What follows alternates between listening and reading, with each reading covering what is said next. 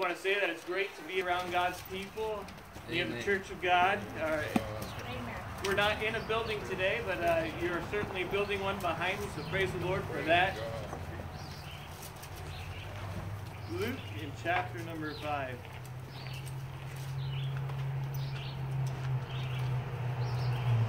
A key ingredient to worldwide evangelization is faith. You see, it takes faith for someone to give over and above their tithe to worldwide evangelization. Right? That's faith. Yep. It takes faith for someone to surrender their life to worldwide evangelization, evangelizing the lost. Tonight, this afternoon, I'd like to use the example of ordinary men in the pages of Scripture to demonstrate what it is to live a life of faith. Amen. Notice with me Luke 5 and chapter number 1, or verse 1. And it came to pass, as the people pressed upon him to hear the word of God, he stood by the lake of Gennesaret, and saw 2 ships standing by the lake, but the fishermen were gone out of them, and were washing their nets. And he entered into one of the ships, which was Simon's, and prayed him that he would thrust out a little from the land. And he sat down and taught the people out of the ship. Now when he had left speaking, he said unto Simon, Launch out into the deep, and let down your nets for draught. And Simon answering said unto him, Master, we have toiled all the night, and have taken nothing. Nevertheless, at thy word, I will let down the net. Let's go ahead and open up with the word of prayer before the preaching time. Heavenly Father, as we come before you this night, or this afternoon, I just ask, Lord, that you'd fill me with your Spirit. Lord, that you would allow me to say the things that you want me to say, and refrain from saying things I ought not to say. Help me, Lord, in Jesus' name. Amen. Amen. Now, I grew up a city slicker. I was born in Missouri, but I was raised in Southern California. My dad was in the Air Force, and he was transferred from Bob Noster Air Force Base to March Air Force Base in Moreno Valley when I was 1 year old. So I grew up a city slicker's life. I never went hunting, nor did I go fishing until I was 22. When I was 22, I went to a men and boys camp out, and we went fishing. My soon-to-be brother-in-law took me with his dad, and we caught fish. And you know what? It turns out that I like fishing. I am a fisherman. I think I'm a fisherman. The last 2 years we were spending in Minnesota, I got to go fishing a lot, more than I ever done in my entire life. Even in Minnesota, I even had the opportunity to go out something called ice fishing. Now that's even more fun, because on ice fishing, you get to walk on water, and that's a cool thought. Well, I heard about one fellow who went ice fishing for the first time, and he was not having any bites at all. I mean, you just sitting there and put the bait on the line, the fish were just sucking it right off. But he noticed there was a professional fisherman that was almost nearby who was just catching them left after right. And so he goes up to him and says, okay, what's the tricks to catching so many fish here out on this lake? The ice fisherman mumbles, remember. What did you say? The novice asked. He said, remember. I still don't understand you.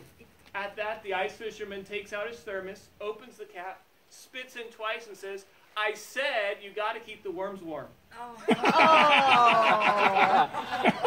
That's a Minnesota joke. With that, we're going to look at fishermen tonight. But notice they had equipment. These were commercial fishermen. They used specialized equipment to catch fish. Notice what they had. First of all, they had 2 ships. Men, if you ever had a biblical principle for getting a second boat, this is it. They had 2 ships. You hear that? No. There were 2 ships or fishing boats brought ashore, one belonging to Simon and Andrew, the other to Zebedee and his sons. Josephus, the first century historian, says there was about 230 of those type of boats on the lake. They were attended by 4 or 5 men each. That they were small is also clear from the account commonly given of them. A single large draft of fishes came to endangered them and came nearly to sinking them. You probably heard of the recent ancient Galilean boat, also known as the Jesus boat. It is an ancient fishing boat from the 1st century A.D. discovered in 1986 on the northwest shore of the Sea of Galilee in Israel. The remains of the boat was, dimensions were 27 feet long, 7.5 feet wide, with a maximum preserved height of about 4.3 feet. First appeared during a drought when the waters of the sea receded. It was constructed primarily of cedar planks joined together by peg mortise and tenon joints and nails. The boat is shallow drafted with a flat bottom, allowing it to get very easy to the shore while fishing. However, the boat was composed of 10 different wood types, indicating either there was a wood shortage at the time or that it was made of scrap wood and had undergone extensive and repeated fixes.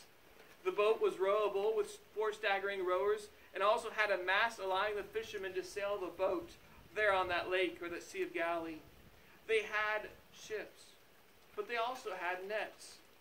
On the end of one of their nets was a weight tied, and then on the other side a cork would be tied on that end, and so you would put the weighted end on the floor and let the cork rise it to the top, and that's how they would catch their fish. Proper maintenance of these nets were key ingredient. They had to be regularly washed and mended, as we see in Scripture that the fishermen did both to maintain their nets. The commercial fishermen today still use the same method of using a net to catch fish as their primary method of getting fish from the water. One Sunday, a Sunday school teacher was talking about Noah's Ark and how God brought 2 of every kind onto the boat. At the end of the lesson, the teacher asked, "Now, Johnny, do you think Noah did a lot of fishing on the ark while out on the sea?" "No," Johnny replied, "I don't think he did." "How could he? He only had 2 worms." These fishermen had equipment to get the job done. But secondly, they had experience as well. This experience came in 2 areas. First, it was in a chosen place. A chosen place, the Lake of Gennesaret, or Sea of Galilee. It was about 17 miles long and 6 broad. You know, it could fit inside Drummond Island. It was that small. Today we put boats on top of trailers and move them from lake to lake to lake to lake. Minnesota boasts 10,000 lakes. Finland boasts 60,000 lakes. As a fisherman, you can see why Finland is appealing to me. In Bible days, however, once you placed a boat on water, that was it. You're committing to that one spot. You wouldn't take that boat up out of the water, put it on a trailer, and drive it to the next lake over. No, that was it. That was your spot to fish. I'm sure that day after day they were able to get a more understanding of that lake or that Sea of Galilee. They found out where those fish like to gather, at what time of the day they would come up to the surface and feed and things along those lines. They also probably got to know where the rocks in that lake were, where they would try to avoid. This past December, my wife and family and I were staying with my family or my sister in Florida. They took us to a place called Weeki Wachee Springs. The Weeki Wachee Springs are very clear. In fact, it's 99% clarity. That means in 6 feet of water, you can see the bottom and all the specks floating at the bottom of the springs there. At one particular location where the water was the clearest, we saw a big black circle. It was a hole that dropped 90 feet down in the ground. Some snorkelers nearby were telling us there's lots of fish here. Bait your hooks and throw them right here, this spot right here. As soon as we put the bait on our lines and cast them out, a fish would catch on. We did this time after time. We could have caught like 20 fish between the 2 of us, just putting hook on. They were just, as soon as the bait hit the water, those fish would try to grab on and latch onto it. You know, when you know where the fish are, catching them is the easy part. When you know what the fish like. But these men, they fished all night. They knew that lake. They knew where the fish were, yet they caught nothing. These fishermen had expertise in a chosen place, but also they had expertise in a common pattern.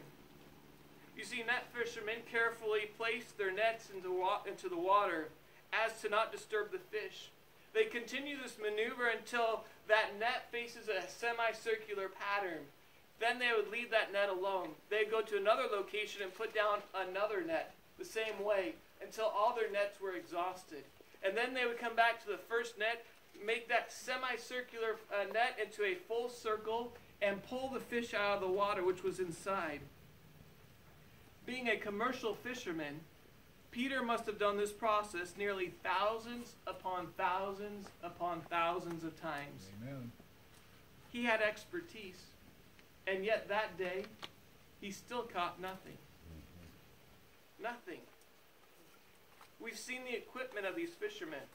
They had 2 ships and nets. They had expertise. That was their location. They knew all the fishing spots. They did this process thousands and thousands upon times. But notice they had an encounter. Verse 4 again in Luke chapter 5, it reads, I'm sorry, I'm looking at Luke 6. Okay, here we go. Verse 4.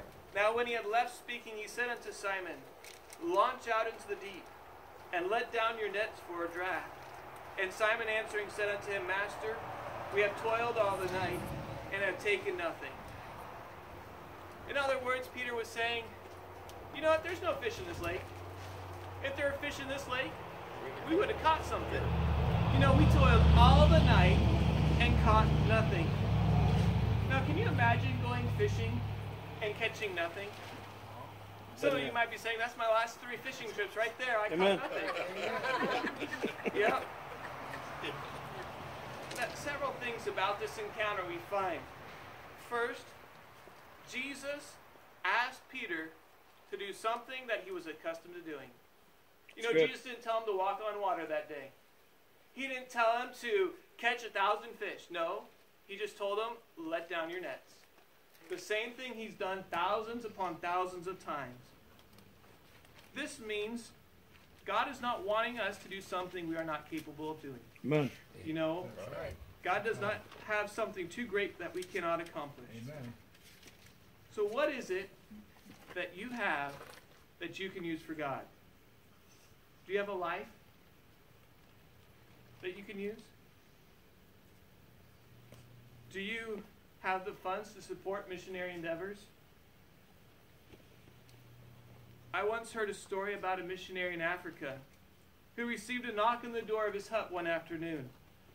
Answering, the missionary found a native boy there holding a large fish in his hands. The boy said, Missionary, you taught us what tithing is, so here, I brought you my tithe. As the missionary gratefully took the fish, he looked at the young boy and said, well, here's one fish. Where's the other 9? The young boy responded, oh, they're back in the river. I got to go catch them right now. Upon being told by Jesus to let the nets down, you know what Peter does? He responds with his intellect and experience. He said, Master, we have toiled all the night and have taken nothing. You know, usually when God tells us to do something, we respond with our own experience. You know, Lord, I tried that already. It didn't work. Then Peter says something that most Christians would not have even said at that moment. He said, nevertheless, at thy word, I will let down the net. You know, I don't think Peter comprehended the command. You know, doing something that he's done thousands upon thousands of times, getting no results as a result of it, but yet he's going to do it once more. I believe this is what faith is. Faith is doing something based upon who asked you to do it. Perhaps today you're outside right now here on Drummond Island thinking, how am I supposed to live off 90% of my income? How am I supposed to tithe 10%? You might even have a fixed income where you won't get any raises year after year or something along those lines. You might even be having a hard time living 100% of your income right now. But did you know that God in His Word asks us to do it? Mm-hmm. He asks us to tithe. Yep. He also promises to provide for every need. Amen. Perhaps today you're even tithing off your income and have a balanced budget with every penny accounted for, knowing where each penny is spent. However, your pastor, who I might add is a very generous pastor and been a blessing to us as we've been here, he's invited some snot-nosed young missionary kid headed to Finland, asking you to give above your tithe to support missionary endeavors. Amen. You might be thinking to yourself, how in this world is this supposed to happen? Did you know God in his word says this? He says, he which soweth sparingly shall reap also sparingly, and he which soweth bountifully shall reap also bountifully. Yeah. You know, giving to worldwide evangelization is an investment with a promise. Do you know what that promise is? It's found in Philippians 4:19. But my God shall supply all your needs according to his riches and glory by Christ Jesus. Yes. That promise is given to people who are giving to missionaries. Yes. Peter was exercising his faith. He was simply letting down the net he had based upon who asked him to do it. But notice what happens after he made that step of faith. Verse 6. It says, and when they had this done, they enclosed a great multitude of fishes, and their net brake. And they beckoned unto their partners which were in the other ship, that they should come and help them. And they came and filled both the ships, so that they began to sink.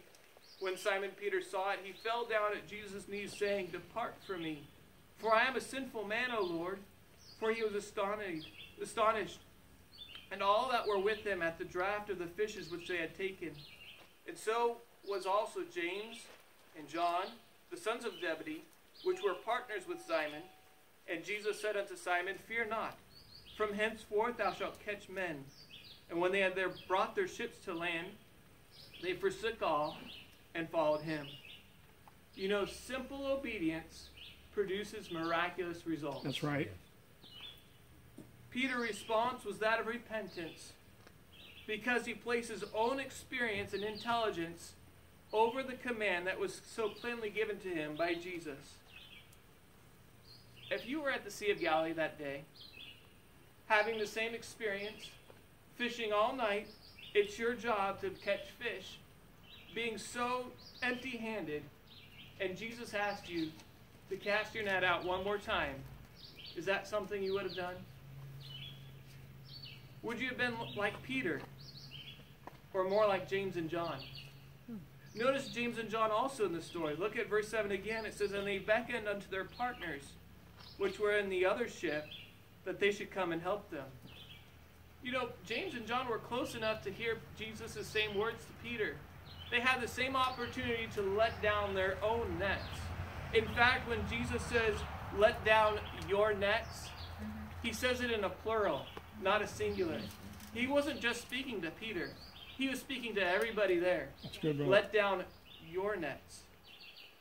And then verse 10. And so was also James and John, the sons of Zebedee, which were partners with Simon.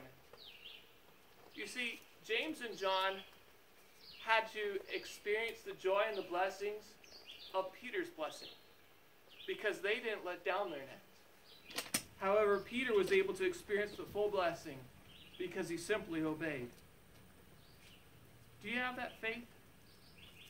Are you simply obeying what's so plainly found in Scripture? Let's bow for prayer, Pastor.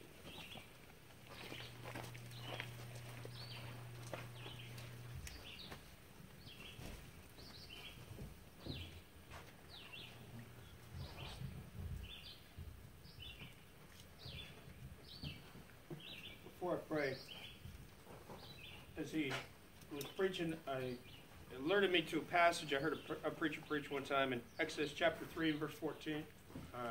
Not 3:14. In Exodus chapter 4 and verse 2, Moses is arguing with God about not being able to do something. In verse 2, and the Lord said, what is that in thine hand? He said, a rod. So I ask you this. The fishermen had the equipment. What's in your hand God can use? What abilities do you have that God can use? And I honestly did not tell him to preach on time. I said, do what God tells you to do. So let me say this. Psalm 50 in verse 20, or verse 12, verse 10. God says, for every beast of the forest is mine, and the cattle upon 1,000 hills. God doesn't need your money. He wants your heart. Yep. That's right. And if he's got your heart, he's got everything else that you have. Yep. Yes. The problem is God doesn't have our heart. You're right. 99.9% of the time. Amen. Yep. Thank you for that reminder, brother. Amen. God has blessed me immensely, and that's why I want to tell you what the Lord does for this church that people don't see. You guys know what it took for me to move out here. I didn't ask anybody for a single dime to move out here, and I told my wife, we're not asking anybody for anything. We're going to let God provide. And He did. Yep. To the penny. He provided everything we needed to make a move from Spokane, Washington to little old Drummond Island. Amen. And it went as far as this, and I'll close after this. I had told my wife that morning, or that night as we're getting ready to pull out, I said, let's stop by the ATM. I want to give each of the kids a 20 to just do whatever they want with on this trip. The Lord knew what we were going through, what we were doing. My neighbors somehow found out that we hardly talked to. They walk over as we're loading up in the car, hand me an envelope and say, hey, your mover told us what you're going to do out there in Michigan. We want to say we're praying for you, and hopefully this will help. You know what they gave me? You already know. Yep. They gave me three $20 bills. Yep. That's God. That's God. That is not luck. That is not coincidence. Yep. It is not. That is God. Amen. Amen. And we all have these little stories, and I know the missionaries can tell it all the time, and he's not that snotty-nosed yet. Right? Pray for him. You know how hard that is for a young missionary to get up and pour his heart out? Yeah. And say, look, can you help us get to the field? Yeah, I think so. It's not cheap living in Finland. No. He needs some help. Lord lays it on your heart. Do something this week. Give it to Jason.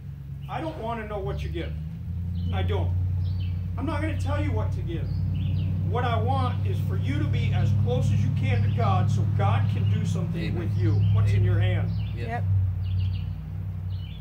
And maybe $100 from California that comes in because somebody was watching our services online.